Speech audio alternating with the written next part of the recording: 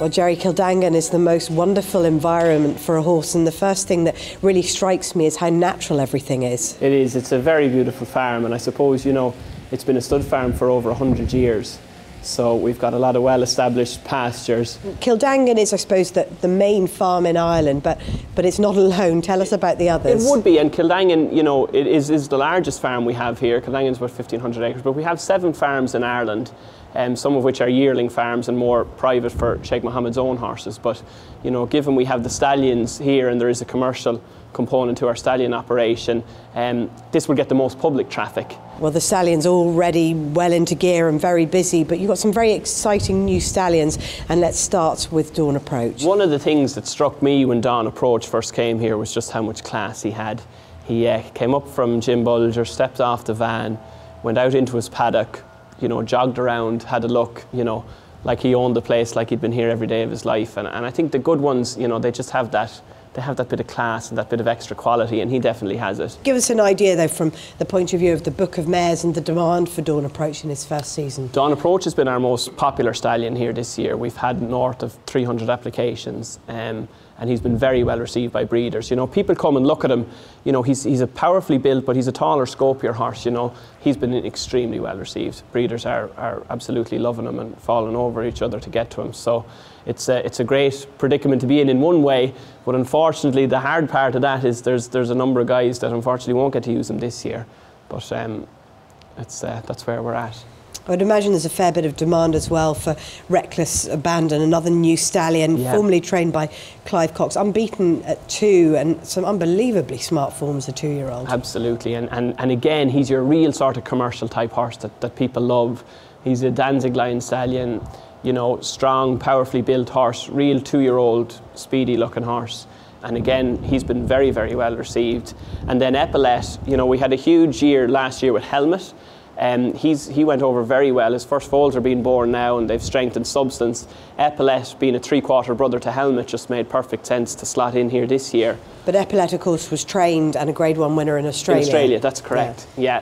But Epaulette came along in a vintage year. He ran against Piero, who was the first horse in 30 years to win the Australian Triple Crown. He was rated 122 time form rating as a 2-year-old, and then obviously went on and was a dual Grade 1 winner at 3. So a very, very talented horse in his own right. As you can see, a great looking horse, you know, very well balanced, good mover, attractive head on him, and again, being very well received. And Teofilo as well, if we're talking about the yearlings, the 2013 crop have been again received incredibly well. And he had a huge year last year with 3 Group 1 winners. Trading Leather being one of them. Exactly, yeah, and Veloz de Cours, and you know, he's just another one in Hong Kong. So he's flying it right now. And again, another young stallion, a son of Galileo. So it's fantastic to have a source of that blood that we could go to, and you know, of that calibre. So a very exciting horse. Cape Cross comes from a very different side of things. He's been on the go for a long time, but so he continues to enhance his reputation, really. Absolutely, and there's very few stallions out there that have ever sired the calibre of a horse as Sea the Stars or Ouija Board, but Cape Cross is one of those few stallions. So when he gets you a good one, he gets you any kind of horse. He had a good year last year with his 2-year-olds. You know, again, in the sales ring, he still has a yearling average close to 100,000. He's standing for 30. You know, if you're breeding a racehorse or if you're breeding a sales horse, you know, he'll get it done.